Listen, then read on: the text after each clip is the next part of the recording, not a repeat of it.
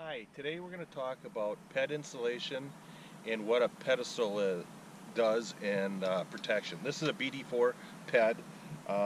It is labeled, cable route, telephone cable, underground, critical circuits. They're also identified.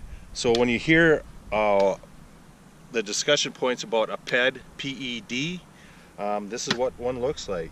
And we have some auxiliary equipment hooked onto that, and we will be going through in detail what a PED does. Okay, this video we're going to talk about the PED and the underground wiring of twisted pair copper. In this pedestal, you can see it is mounted to a post. That gives it security and stability, due to weather and climates, a lot of snow, and just so that it doesn't tip over.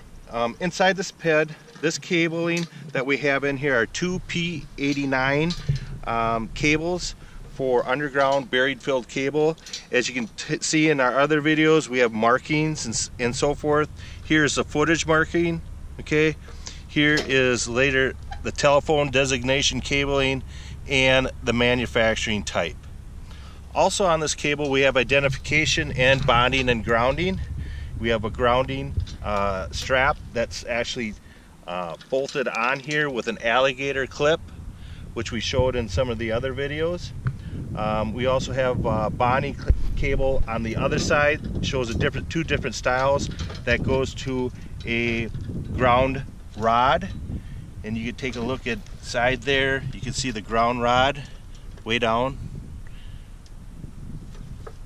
And then those are all bonded and grounding. Reason why we have grounding and bonding is twofold. One is for any type of electrical surge, lightning, or any type of surge that's maybe a power line that stray voltage came down the actual cable ground, and that takes a direct path to ground. The second is when you cut these two cables to splice in your drop cables, you have to put that ground back on. And the reason we do that is for locating. So underground locates, as we're trying to locate the cable, you need that grounding clamp on there. We have another designation on here, this blue ribbon. This blue lets us know that that's coming from the central office. So just like plumbing, you'd have to know where the water source is coming from. We have to know where our electrical signal is coming from.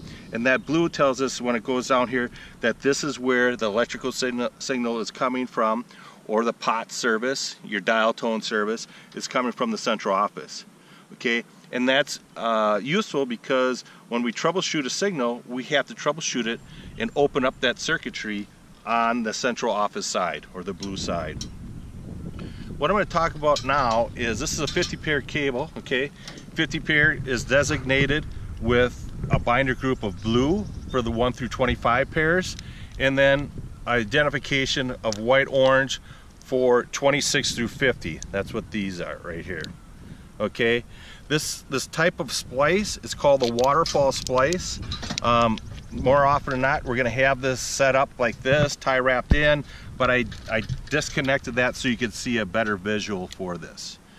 So what we take is we're going to splice the white or the blue binder with the blue binder, and you create a waterfall splice. It comes down, and then what we do is we scotch lock. That's what these are. They're called a scotch lock butt splice. And we'll take the actual identification. So I'll just pull this white orange one out. All right, they're twisted together, about a 3-inch twist, and you do white to white and orange to orange. And for our splicing, you just go like this, and you crimp, and these push together and makes a contact to the conductors.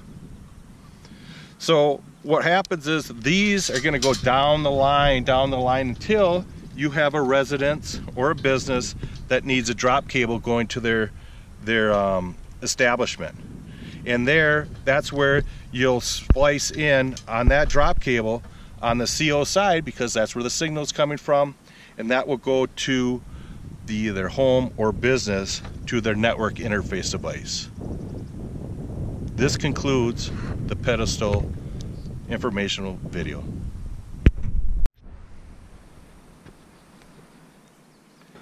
This is a bigger underground PED system that has a variety of different types of cables, and I'll show you what's in here and what it looks like. All right. In this cable, we have still two 50-pair cables on one side, and here's the grounding alligator clip that I was talking about before right there. This PED is identified once again with the two binders, since it's 50 pairs, so this would have 1 through 25 and this would be 26 through 50.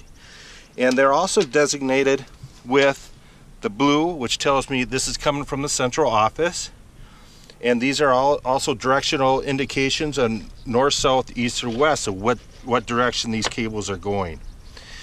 Here is the other side, once again is bonded, okay, to that outer sheath of this 50 pair cable.